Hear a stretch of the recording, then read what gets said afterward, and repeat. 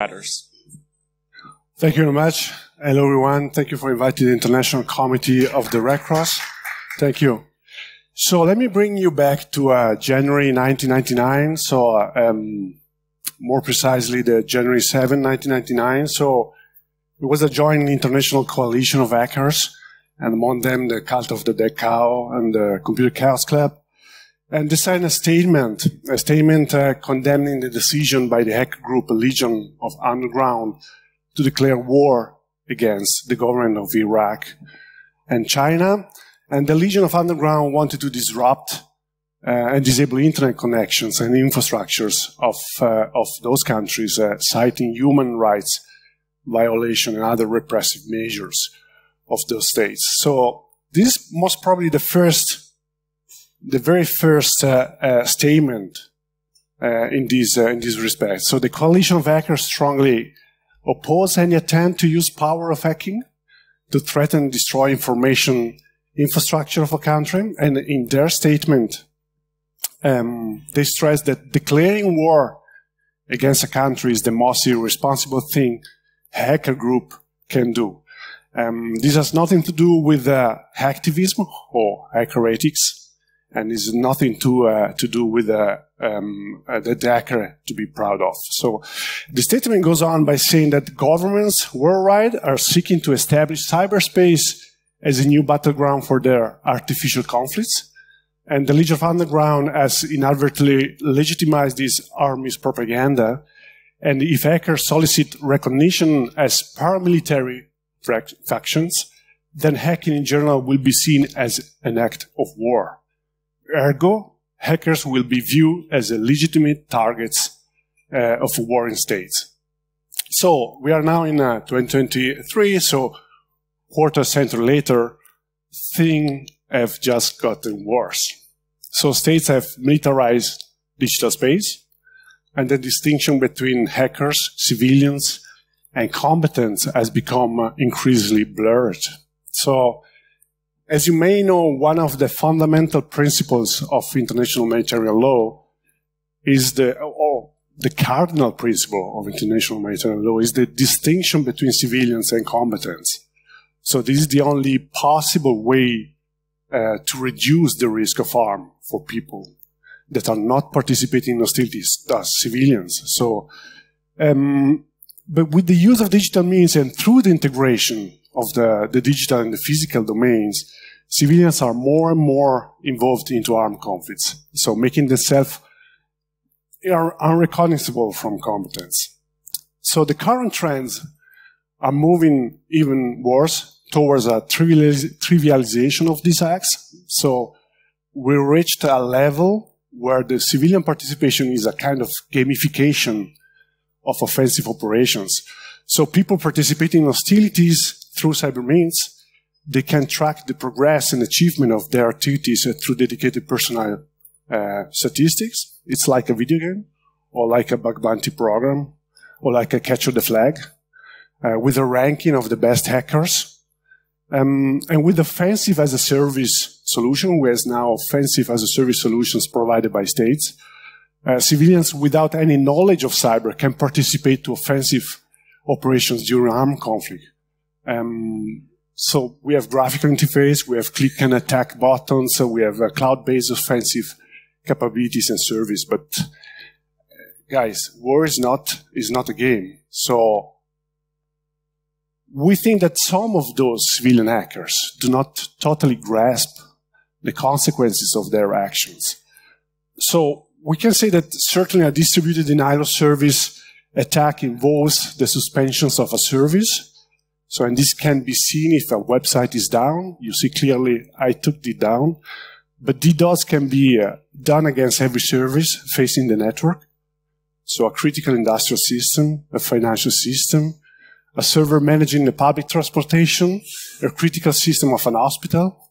So, and sometimes those tools, they give as a target an IP address. And those shooting their DDoS capability against this kind of target, they even don't know what this IP address is in reality. What does it represent? So what we are seeing in the press is that several experts say that DDoS attacks are some sort of low-level cyber attacks. They are considered inferior because they are easy to execute compared to advanced persistent threats, right? But inferior and therefore less dangerous. But do we know exactly the targets? Do we know the targets of the DDoS? Do we know exactly what has been taken offline? Do we know exactly the physical consequences of such operations? And if the service is down, what is happening to the people that are depending on this service? So, and because those kind of attack can be done as a service, you just use the platform that they provide and easy to deploy. Should we consider DDoS as less dangerous? Should we in some way legitimize or decriminalize them because everybody is able to execute DDoS attack? So in our view, if an offensive operation is degrading or disrupting a connected asset and result in injury or death of people, is to be considered as a cyber attack. So regardless of the ease of execution. So it's not the complexity, the technical complexity, but is the result of the attack. So what we have seen recently in the recent conflicts is that the use of such attacks is mainly against civilian objects. And here I circle back to the fundamental principle of distinction of humanitarian law. So the principle is not just distinguishing combatants and civilians to spare the horror of the war to civilians, but is also distinguishing the civilian objects and the military objectives. The problem is that those civilian actors involved in armed conflict, they are attacking those civilian targets. So we are witnessing a kind of a conflict in a conflict. So the war, and inside this war we have civilians attacking civilians' objects. So in several cases involving civilians that are even not in the territory of the conflict. So physically remote from the territory. So these digital means are providing those capabilities to participate in war from remote areas. But the absurd stuff of digital means is that you can use also those means very close to the battlefield. So we have this both situation with cyber and digital capabilities. So the digital means are also giving the states the opportunity to involve civilians into the conflicts. So by providing these kind of tools, and we see states providing these kind of tools to civilians, states are spreading and promoting the use of these new civilian-enabled capabilities. So what we see is that the civilian involvement in conflict is no longer a purely voluntary act. So we have the general call to population normally in war, but here we are in another dimension. So it represents what we call the performative nudging. Let me explain this. So it's when the states are nudging civilians to participate in a city, and at the same time they provide the tools and the means to participate. So just bringing them inside and then providing the tools to participate to the conflict. And this performative nudging is supported by the resilience, logically, of information and communication technology systems. So this is why during the armed conflict, one of the reasons to keep up ICT system is also to be able to provide those capabilities also to civilians. Several experts say that there's nothing wrong with encouraging civilians to lawfully directly participate in hostilities when it's in defense of their homeland. But here the thing, that the states must acknowledge that with the integration of digital technologies, we are in a very different setup here. So armed forces must be very careful here. So while in the physical world it is normally readily apparent who is participating in a city. So in the physical space, you see someone with a rifle, right? A person carrying a weapon is clearly participating in hostilities. In the cyber or the digital environment, we add in new complexities to this.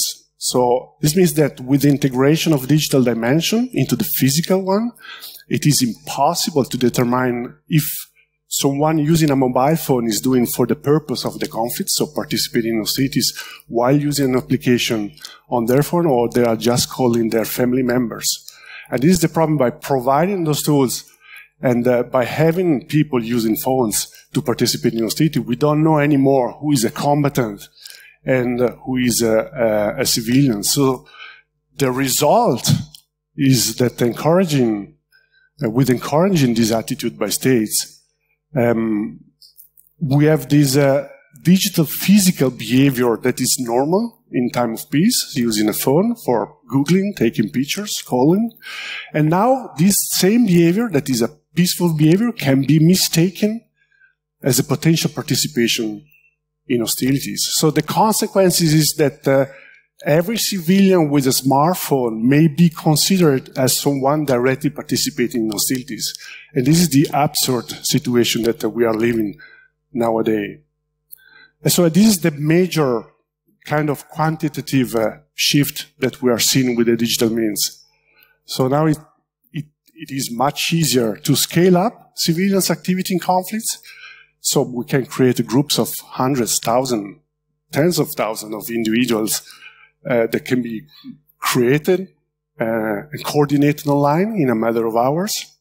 And also the surface of attack has expanded enormously. So digital devices, services, networks everywhere. So which means that in times of armed conflict, there are exponentially more vulnerabilities than in the wars of the past. So that's why, based on those observations, we consider that the phenomenon of civilian hackers conducting cyber operations in the context of armed conflict is worrying for at least 3 reasons. So the first one is that they cause harm to civilian populations, either by targeting civilians' objects directly or by damaging incidentally. So the second is that civilian hackers risk exposing themselves and people close to them to military operations.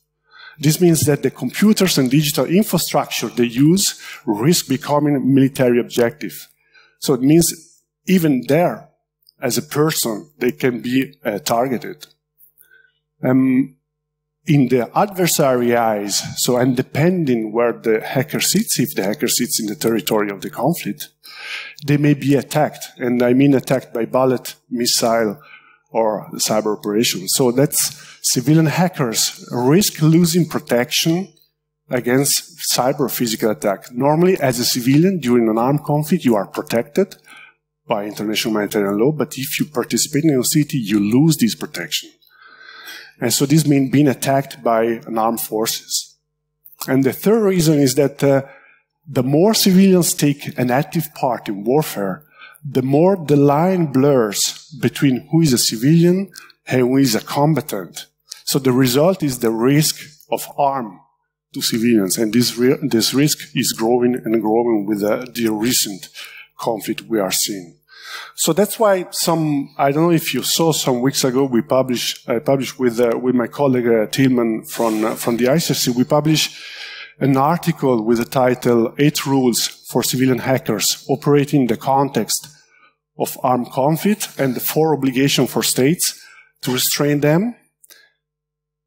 This because cyberspace is not a lawless space, so we have rules in wars.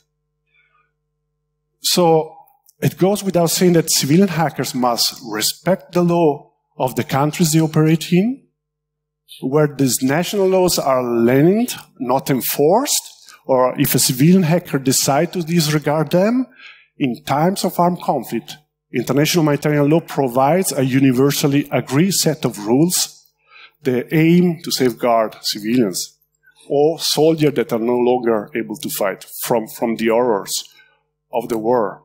So, just to be clear, international humanitarian law is not prohibiting hacking as such.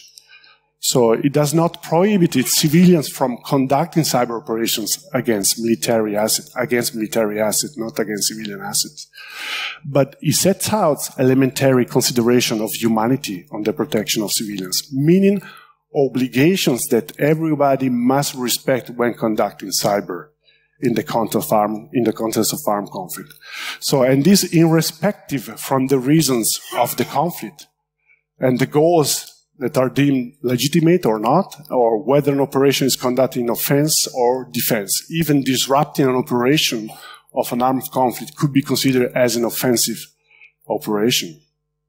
So this is why we stress the fact that civilians participate in hostility, they have to comply with the international humanitarian law. And this applies very good also to cyber.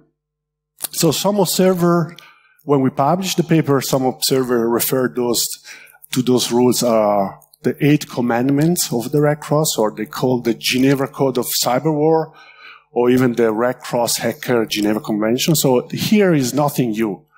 As one also said, the Asimov rules, for those that are a fan of Isaac Asimov. So it's nothing new here. I mean, those rules that we publish are rooted into international humanitarian law, and those rules are just that we know what we're talking about. So the first one is do not direct cyber attacks against civilian objects, and this is what we are seeing daily, and that's a really worrying problem. The second rule is do not use malware or tools or techniques that spread automatically and damage military objectives and civilian objects indiscriminately. Why we put this one? Because we see more and more the use of wormable malware spreading around, and the operator are losing control of those malwares, and they are going to attack objectives that are not meant to be targeted. The third one is when planning a cyber attack against a military objective, do everything feasible to avoid or minimize the effects of your operation that your operation could have on civilians. And this is a problem because most of the people participating are not planning the attack. They are just participating and shooting against targets that they even know what they are. The fourth rule is do not conduct any cyber operation against medical and humanitarian facilities. So we, as International Committee of the Red Cross, but also the national societies like Red Cross in different countries, has been taken down website or services from those civilian hackers. The fifth rule is do not conduct any cyber attack against object indispensable for the population, like water supply, electricity, to the survival of the population, or that can release dangerous forces. And when we think dangerous forces, we think power plant, for instance. So do not attack those kind of objects. Do not make threats of violence to spread terror among the civilian population. Do not incite violation. This is rule number 7. Do not incite violations of international humanitarian law. And as rule number 8, comply with those rules, even the enemy does not. So the reason the other party is not complying with the international humanitarian law is not the reason not to comply to international humanitarian law. So, but on the other side, hackers are not living in cyberspace. They are living physically somewhere. So in a territory, they are sitting somewhere. So states should also, they have also obligation. They should encourage, or they should not encourage or tolerate civilian hackers to conduct such operation. And this is an evident tension with the international humanitarian law. From one side, international humanitarian law asks states, and states sign the Geneva Conventions, ask state and oblige state to have a constant care to the population. And from the other side, the states are bringing the civilians into the conflict. So from one side, you have to keep them safe, and from the other side, you push them into the conflict. And this is clearly a tension that we are seeing at the moment. So any state, and practically all the states that commit to the rule of law or rules-based international order, must not close its eyes when people on its territory conduct cyber operations in disregard of national and international law, even if directed against an adversary. So this means, for and foremost, to adopt and enforce national laws that regulate civilian hacking. So that's why states have undertaken to respect and ensure the respect to international humanitarian law. And this legal commitment means at least 4 things. So the first one is that if civilian hackers act under the instruction, direction, or control of a state. That state is internationally legally responsible for any conduct of those individuals. So if we have armies of people online that are managed by a state, the state is responsible for what those people are doing.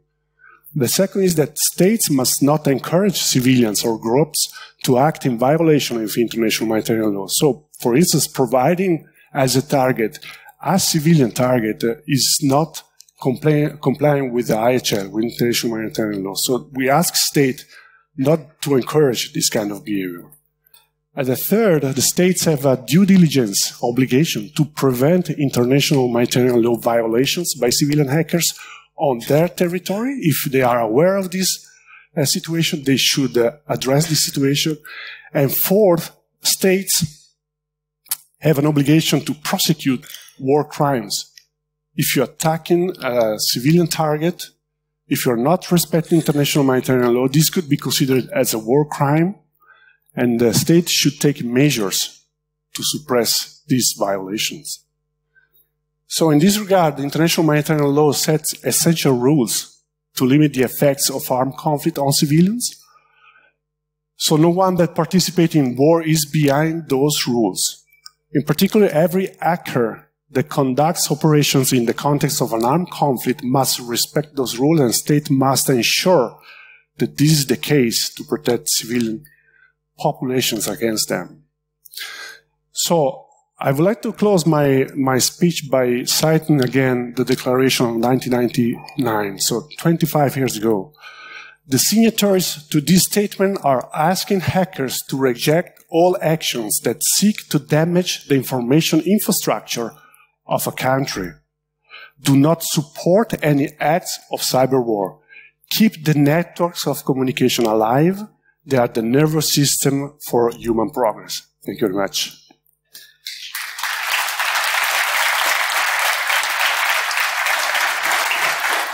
Thank you very much. Are there any questions?